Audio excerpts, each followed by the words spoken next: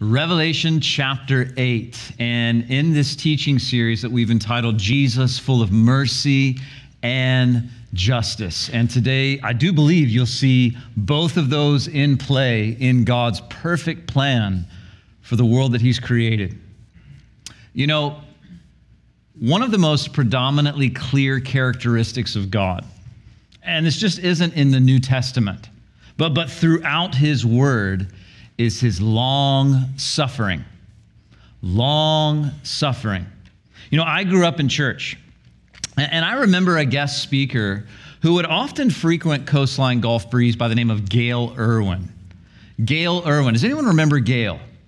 Handful of people, okay. Well, this is kind of a picture of him. It's kind of a cartoon, but that's kind of how I think of Gail Irwin. He's a real human being, flesh and blood, but he had such a wonderful, almost like slapstick approach to communicating God's word in a respectful way, a memorable way, an engaging way, a comical way.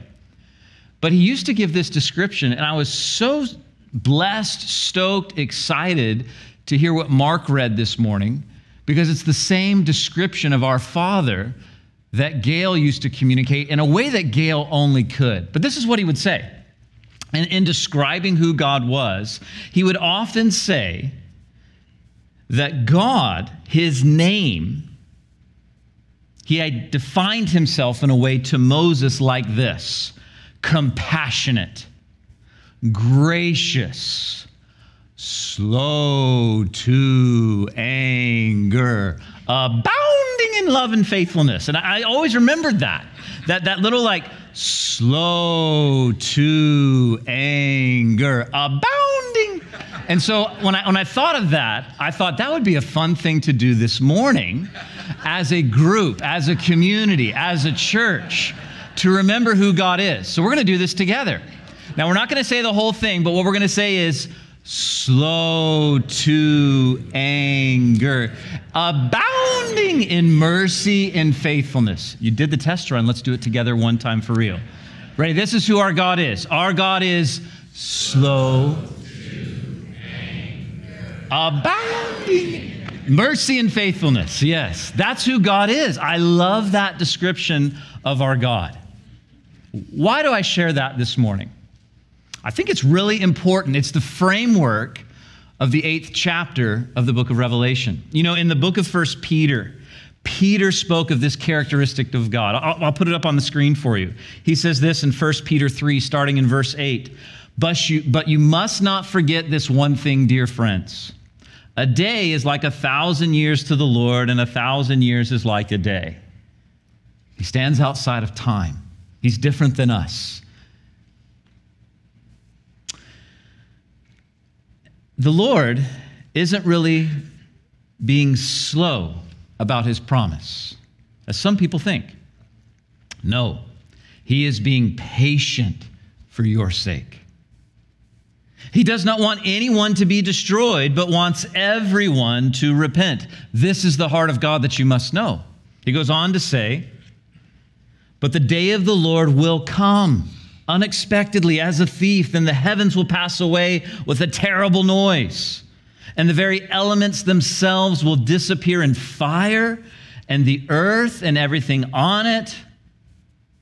What does he say? It will be found to deserve judgment.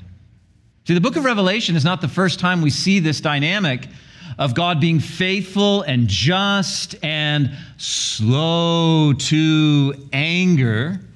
We see that throughout all of Scripture. But there is coming a time where God, because He's God, because for Him 1,000 years is like a day is like 1,000. He's outside of time, outside of space. He's the righteous judge. Because He's holy, because He's perfect, because He's complete, there will be justice. It's like He waits as long as possible to do so. Why? Because He's lazy, doesn't have anything better to do. He forgets about you. He doesn't want anyone to be destroyed. That's His heart. Peter says, don't forget this, dear friends. Now, this morning, It's our goal, it's our hope, it's our intent to walk through the entirety of the 8th chapter of the book of Revelation. And I want us to keep this in mind, because this morning we are going to see judgment, but we're also going to see mercy. You may remember that in the book of Revelation, there's different sets of judgment that are described. 7 seals, 7 trumpets, 7 bowls. In chapter 6, we saw the first of the 6 seals opened. And today, in chapter 8, Jesus, known as the Lamb, he opens up that 7th seal, which gives way to what we'll see today, the first 4 trumpets. And we'll see, as horrific as they are, listen, they're only partial. They're partial, only striking a third of what they could. Why? Because even in this chapter, God is doing what he's always done, seeking to use judgment because he's just and right, yes, but also giving opportunity and calling for people to respond, to bring a warning, to bring a rebellious people to a place of repentance. A place where their minds align with God in the truth, and their lives follow suit with that. See, one author put it this way, in considering all of what happens in chapter 8 that we'll see this morning, is that God actually spares more than he smites. That's not a word that we use too often nowadays, is it? Man, I was just smitten. Well, I'm smitten maybe. Okay, I digress. Anyway. See, this is true also of the time that we live in now. God actually spares this age of grace. And he does so in the age that is to come, the time that is to come. This time that we're studying this fall, chapters 6 through 19 are describing this time known as the Great Tribulation. So let's jump in. Let's look at verse 1. And if you're still with me, let me know by saying God is abounding in mercy and faithfulness. Okay. Verse 1. When the Lamb broke the 7th seal on the scroll, there was silence throughout heaven for about half an hour. Now, I think that when most people think of heaven, they think of something that's quiet, serene, soft. You know, you can actually YouTube heaven sound effect, and you'll actually get something like this that'll probably come up in your search engine.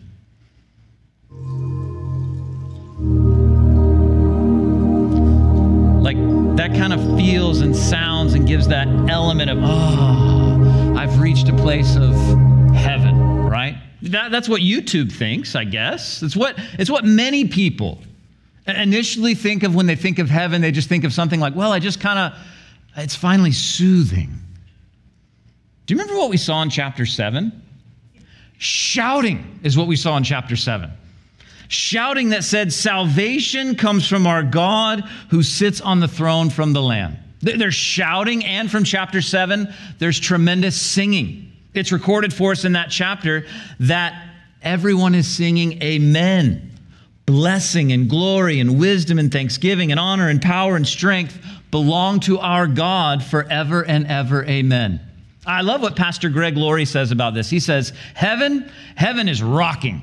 Heaven is hopping. Redeemed people and angels are running 1,000 different directions serving the Lord. There's worship. There's announcements being made, and there are victory shouts going up every time someone on earth comes to know Jesus. There's singing, there's shouting, there's work being done on behalf of the Lord.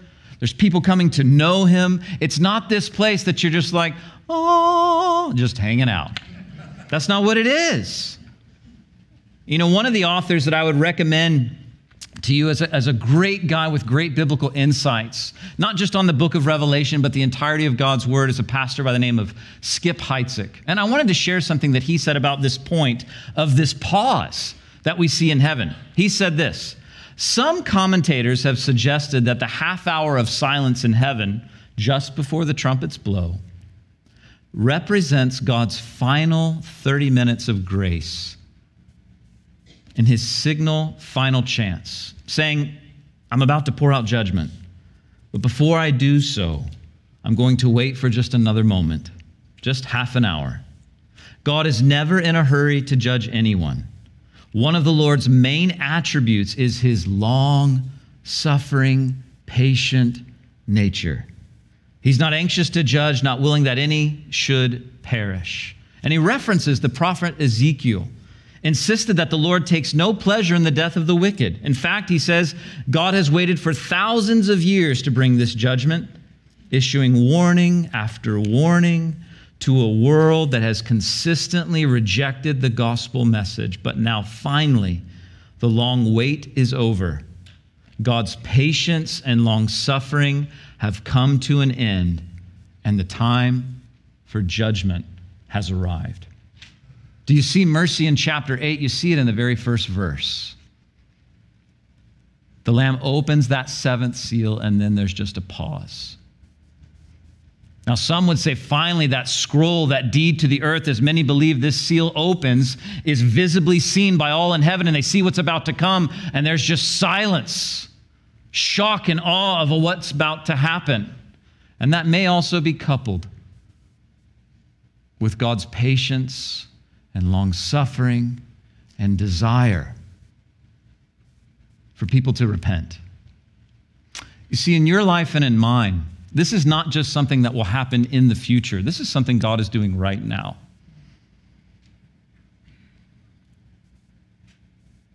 If you've walked through life for any length of time and you have a shred of self-awareness or honesty with yourself, you go, I know there's areas in here that need work. I know there's areas in my life that God is calling me to change, to surrender to him. But man, it kind of seems like he's cool with whatever I'm doing. Don't ever think that God's delays are his okays for things that you know they're not okay. His delays are evidences of his grace. See, listen, this was burned into my brain as a young student. Sin is not bad because it's forbidden. Sin is forbidden because it's bad. You have a heavenly Father who warns, instructs, calls you to live and behave and believe in a certain way because it's best for you. There's an enemy out there that seeks to steal, kill, and destroy. And sin, boy, it's pleasurable for a season. But don't confuse God's delays of judgment for his okays of beliefs, behaviors, or lifestyles. When's the best day to repent? Yesterday. But now, now is the best day to come to the Lord, confess sin, and give everything to him. See, there's this pause in heaven.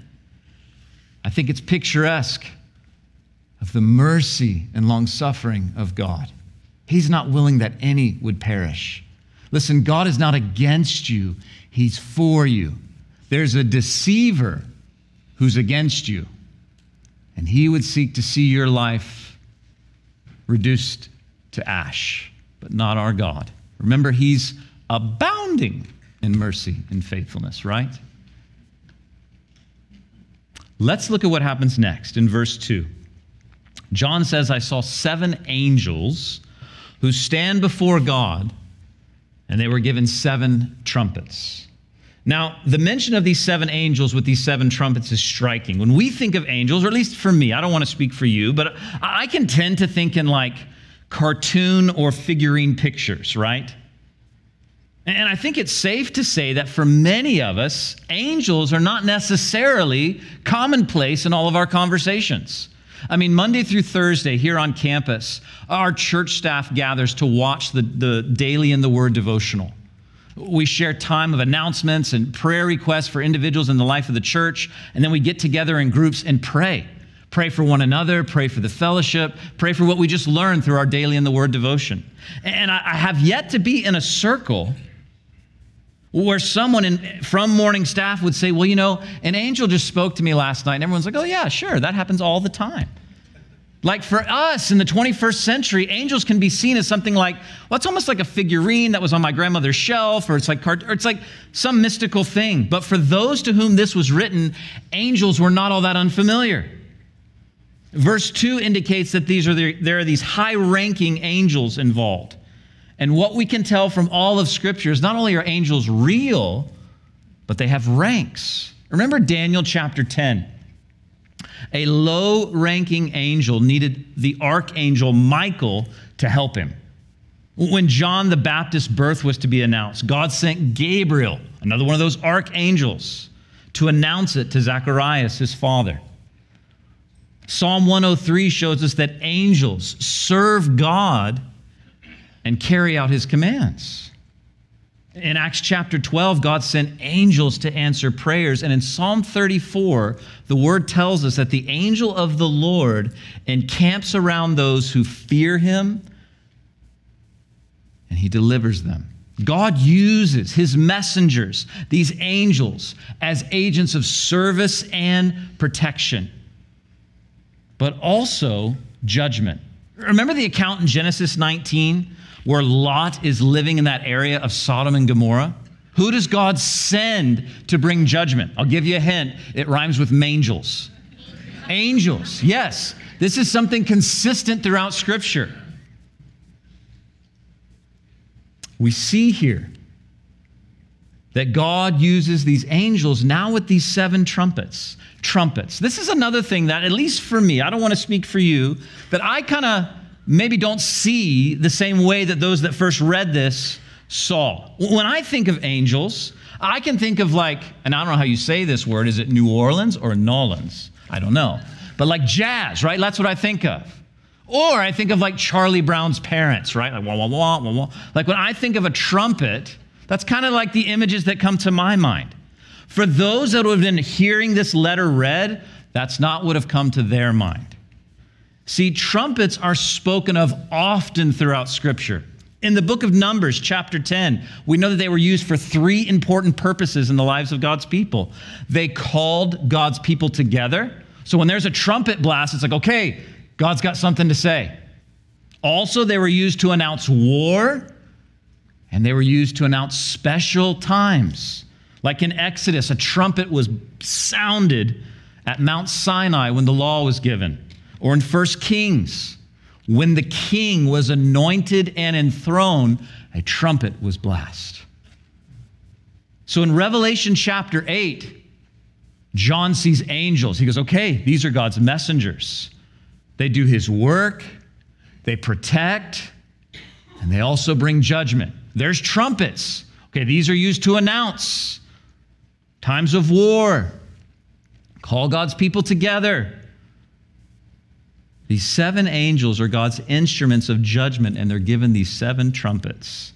And then we're given a description of heaven that would have resonated with these primarily Jewish believers that are reading and hearing this book read. Verse 3 says, another angel with a gold incense burner came and stood at the altar. See, the tabernacle and the temple, these places of worship for God's people, had a golden altar before the veil, and it was used for burning incense. And burning incense on the altar was a picture of prayers ascending to God. And verse 3 continues to unpack this. Look at verse 3. He says, and a great amount of incense was given to him to mix with the prayers of God's people as an offering on the gold altar before the throne. The smoke of the incense mixed with the prayers of God's holy people ascended up to God from the altar where the angel had poured them out. You see, on the altar there, this incense is mixed with the prayers of God's people, God's saints, some translations may read. And you may wonder, saints, well, that's not me. You know, I don't have the figurine. I haven't done the miracle in my life. You know, very simply, a simple way to remember what a saint is, someone once shared it with me this way, that there's saints and then there's ain'ts, right? Like all saints are individuals whose belief and faith and hope in life have been given to Jesus. He has sanctified you and made you one of his own. So for saints, there's those that belong to them, to Jesus, and those that ain't, right? Well, what are these prayers that are being mixed with this incense? Listen, we don't definitively know, but do you remember the prayer from chapter 6 where God's people prayed this? O sovereign Lord, holy and true, how long before you judge the people who belong to this world and avenge our blood for what they have done to us? See, we'll see in verses 5 and 6 this interesting, insightful correlation between God's justice and your prayers. And this imagery, it kind of begs the question, what happens to our prayers when they leave our lips? And I would say this, that all depends. I don't know that God hears all prayers in some sense. You say, what do you mean by that? Do you remember the story that Jesus told of the Pharisee and the tax collector that prayed in the temple? Let me read it to you from the Gospels. These are Jesus' words. He said, the Pharisee stood and prayed thus within himself. God, I thank you that I'm not like other men, extortioners, unjust, adulterers, or even like this tax collector. For I fast twice a week. I give to the tithes of all that I possess. And I'm in a small group. That's what he said. No, he didn't say that, but like. And then Jesus said, then the tax collector, standing far off, who would not so much as raise his eyes to heaven, beat his breast, saying, God, be merciful to me, a sinner. And Jesus said that God heard the sinner, but not the Pharisee. Why? Well, did you catch that in the text? That he prayed thus within himself. Pastor Greg Laurie said this. I thought it was really good. He said, the truth is, his prayers had nothing to do with God. They were little more than just self-congratulations. Just a presentation of his holiness, his righteousness in his eyes before others and above others. But God hears prayers of sincerity and humility. Do you know what? You qualify for that. Humble prayers, sincere prayers, prayers where you're honest and open before God. If you've ever read through the book of Psalms, that's who David was. Some mornings he's like, God, there's my enemy. Break the teeth in their mouth, Lord. Other times, he's like, God, restore unto me the joy of my salvation. Other times, God, you're worthy of all praise. What does that show? Someone who's honest before the Lord. Listen, if you will get real with God, God will get real with you. These prayers that are mixed with the incense, God hears them. And so it begs this question, what happens to our prayers? If they're of sincerity, of humility, of integrity, you need to know this. I'm going to share 3 simple things with you that we can take away from this. Prayer is powerful. God hears your prayers. Think of 1 Samuel chapter 1. There's Hannah there who's barren, never had a child. And she seeks the Lord in sincerity, and God blesses. Think of Joshua chapter 10. Joshua prays. He's in the midst of a battle, and the sun stood still. Think of Acts chapter 12. Peter's in prison. James has been killed. At that time, probably the leader of the church. The church is praying, and God, through an angel, delivers Pete. There is power in prayer.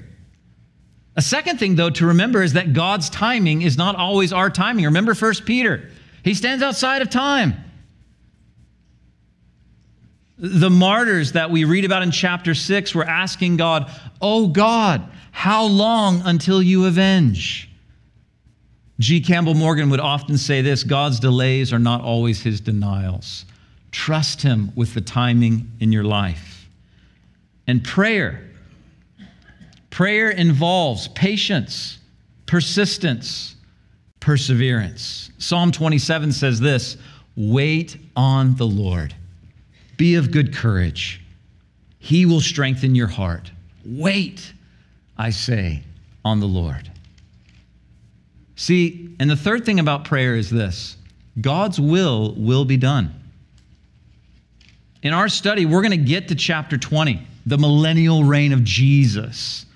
And God will accomplish his will ultimately. His will be done on earth as it is in heaven. God is powerful. He's just. He's righteous. And this is what's so interesting to me. There's this correlation of God's people praying and then his justice. Look at verses 5 and 6, how this relates. He says, the angel filled the incense burner with fire from the altar and then threw it down upon the earth. And thunder crashed and lightning flashed and there was a terrible earthquake. And then the 7 angels with the 7 trumpets prepared to blow with mighty blasts. You see, the Jews celebrated annually the Day of Atonement. And the high priest would put incense on the coals of the censer with the blood of the sacrifice, and he would enter the Holy of Holies. And here the angel is putting the incense on the altar, presented as the prayers before God, and then he casts down those coals from the altar to the earth. What's happening here? God's judgment is coming. Anyone have a garage door opener? Anyone ever had kids in the home? Anyone ever, like, as a kid, maybe you heard this? I think my wife shares this bit of information. You know, we're going to let dad deal with this when he gets home. You know how my kids know when I'm coming home? The garage door starts coming up. They hear it. That's kind of the dynamic that's happening here. The trumpet's about to blast, you know? Now, I don't throw down, lightning and thunder, but, they're hearing that, okay, it's coming. That's the anticipation that's happening in heaven. Wiersbe puts it this way: like it or not, the prayers of God's people are involved in the judgment that he sends. The throne and the altar are related.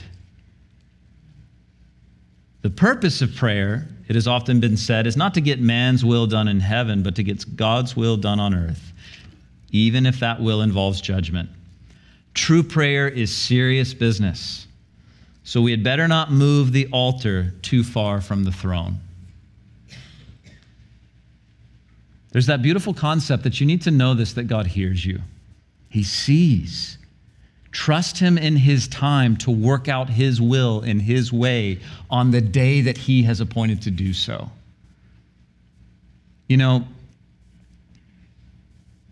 This morning, we've seen a pause in heaven. We've seen how powerful prayer is. We're going to look in just a moment at the punishment that's about to befall the earth. These first 4 trumpet judgments are brought upon the environment. It's really interesting. And very interestingly, they're very similar to the plagues that came upon Egypt during the time of Moses. We've considered this morning this pause that we see in verse 1. And that evidence is God's grace. It's like he's just extending a little bit more time for repentance. We see this correlation of God's people praying and how it relates to God's will being accomplished. Now what we're going to see is these trumpets that are going to be blasted, sounded, and judgment is going to be brought upon the environment. But I have to ask a question here, just before we see this. Is everyone okay?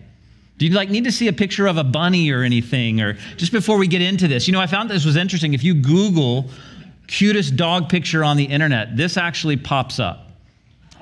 It's very interesting. This has nothing to do with anything that we're about to look at, but I thought, about this time, we may need to see something cute or weird or just bizarre. So there we go. Nothing to do with anything we're talking about. Verse 7, the first angel blew his trumpet, and hail and fire mixed with blood were thrown down on the earth. And 1/3 of the earth was set on fire. 1/3 of the trees were burned, and all green grass was burned.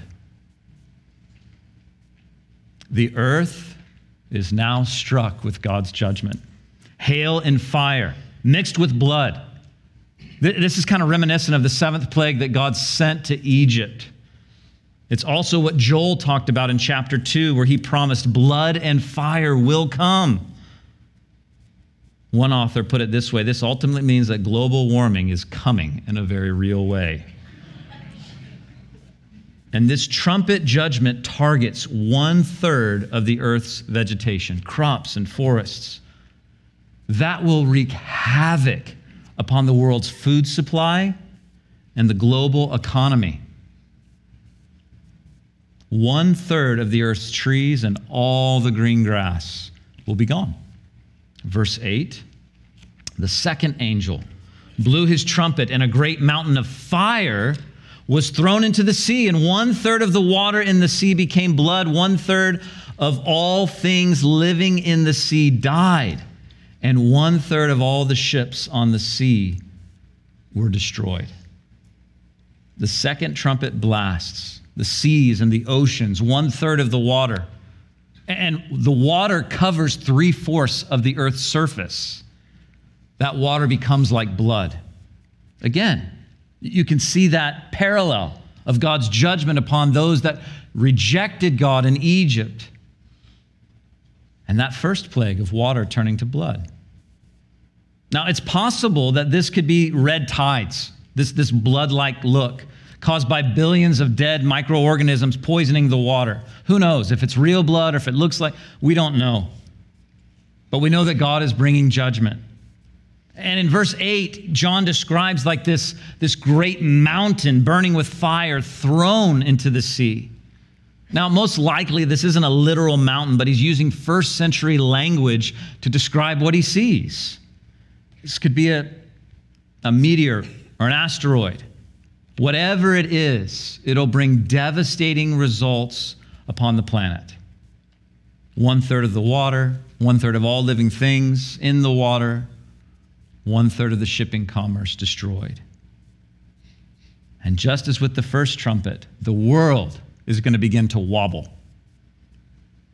Verse 10, the third angel blew his trumpet, and a great star fell from the sky, burning like a torch.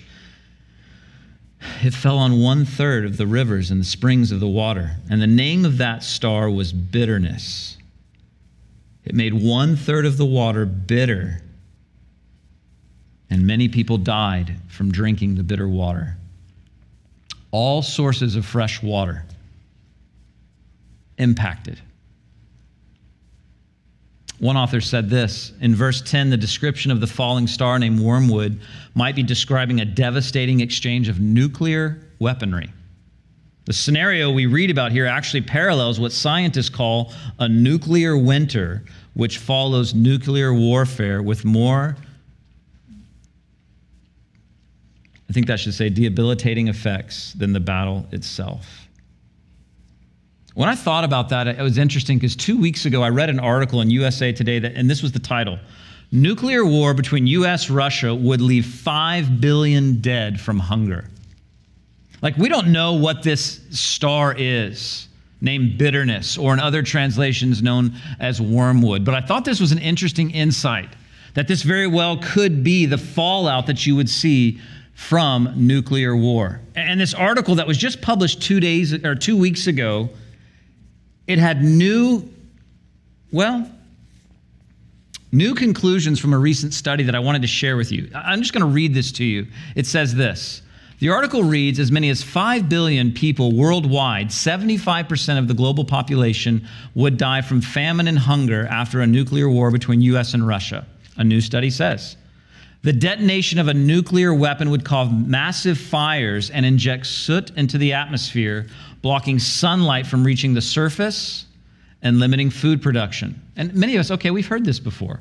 But Alan Robach, a professor of climate science at Rutgers University and co-author of the study, he's quoted as saying this: "This research is the first of its kind. No one has done this calculation before. No one has tried to calculate the numbers of people who would die."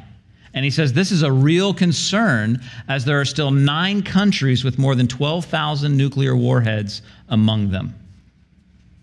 Why do I share this? You know, for centuries, critics and even sometimes Christians, when they would read the book of Revelation, it'd be kind of like, well, looked at with a raised eyebrow or held in suspect. How could anything of what John is recording here actually be taken in somewhat of a literal fashion? Couldn't see how what was written could actually become a reality. But today, 2 weeks ago, in a nationally publicized article, they say, actually, if something like this were to happen, you could see how there's some parallels to what you see in God's Word. We're living in a time where I truly believe that what we're experiencing more than anything is God's long-suffering, His patience, this age of grace, where the primary work of His Spirit is calling those who do not know Him to come to know Him, to repentance, calling believers to wake up. Like the apostles would write this over and over again in the New Testament, not to live in the dark, but to walk in the light. To treat one another with love, care, tenderness, forgiveness, just as God has treated us. See, what God is doing right now in this age of grace is He's calling us tenderly, lovingly to respond to Him, to repent. But there will come a day like we're reading now, where that patience will come to its end. And God, because He's God, must judge sin. And the book of Revelation, chapter 6 through 19, shows us, gives us descriptions of what that time will look like. Verse 12, he says, the fourth angel blew his trumpet, and 1/3 of the sun was struck, 1/3 of the moon, 1/3 of the stars, and they became dark, and 1/3 of the day was dark, and also 1/3 of the night. The sun, the moon, the stars, darkness. Jesus spoke of this. Listen to the words of Jesus coming from the Gospel of Luke. There will be signs in the sun, in the moon, and in the stars, and on the earth, distress of nations with perplexity, the sea and the waves roaring, men's hearts failing them from fear and the expectation of those things which are coming on the earth, for the powers of the heavens will be shaken. These first 4 trumpets that these angels, these messengers of God, they're blasting these trumpets, and God's punishment, His judgment, His justice is being poured out upon the earth, the atmosphere, sea, sky, water. And after this tremendously horrific judgment, what happens next? There's a proclamation. Look at verse 13. Then I looked, and I heard a single eagle crying loudly as it flew through the air, "Terror, terror, terror to all who belong to this world, because of what will happen when the last 3 angels blow their trumpets." There's a proclamation from what appears to be an eagle. Some translations say an angel. Some suggest that this could be the eagle-like creature that John saw earlier in the book of Revelation in chapter 4. But what this creature is saying is that the Lord has already poured out punishment upon the earth, and what's to come is even worse. See, even in the midst of these trumpets being blasted, God sends this creature to continue to call people, listen, wake up. What's coming is even worse than what's come. Why? Why does He give this warning? Because even at this late date, God is still giving time and opportunity for people to respond to Him. See, God is holy and just. He will bring, as we're reading here, justice. This is a theme throughout the Bible. But it's also true, it's as if He waits as long as possible to do so because He does not want any to be destroyed. Why will all this happen? Because the world has pushed away the good news of the gospel of Jesus Christ for those that don't want Him. See, God has been so very patient, but the day is coming where his patience will run out. And you see this morning in this chapter, this pause in heaven, the impacts of the prayers of God's people, the punishment that's coming to those who stay in their sin, and this proclamation that more is to come. So what's the response? The response is repentance. The response is to give your life to Jesus. You remember last week we shared a little bit of the purpose of the Great Tribulation: to wake up a nation and to shake up a people group. Last week we saw that the nation of Israel in chapter 7, there's these 144,000 who awaken to the truth of who Jesus is, and they just become these on fire evangelists for Jesus. You know, this judgment that we read of here in Revelation chapter 8, I think in the same way is intended for us this morning to awaken us to what's really priority in life. Is it the lines in the grass? You know, just making sure every week that I mow those lines, they're perfect. Well, they're all going to burn. Remember, we just read it, Revelation 8. No. My point is, you can sometimes focus life on things that you go, is this temporal or eternal? Now, listen, we steward those things that are temporal because God's given them to us to enjoy, and they're of his good pleasure. Don't misunderstand what I'm saying. But I think there's this dynamic as we read Revelation 8 this morning to frame the totality of our lives around what really matters. And it's so easy to get lulled into the cultural values that are surround us all the time. And just as this time literally will wake up the nation of Israel, will shake up a people group from all over the world to come to know Jesus, I think in this time and in this place, this insight should bring us to a place where we repent before him, where we no longer walk in darkness but walk in light, where we let go of bitterness and embrace forgiveness, where we walk in grace and not anger.